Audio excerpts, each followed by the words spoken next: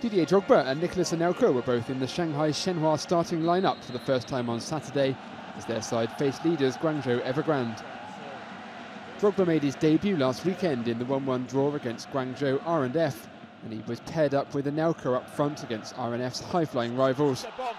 Twice in the first half, the 34-year-old striker came close to opening his Shanghai account. Both efforts were saved. But it was the table toppers Evergrande who went ahead just before half-time, thanks to Argentine midfielder Dario Conca. They have snuck in a goal just before half-time, and it is that man. Shanghai were level just before the hour when Song Boxuan got just ahead of Drogba to deflect a left-wing cross into the net. Yes, it is the equaliser. Evergrande thought they'd snatched all 3 points when Brazilian Muriqui grabbed his 7th league goal in as many matches, 11 minutes from time. But they were denied by another South American, Colombian Giovanni Moreno, grabbing Shenhua a share of the spoils.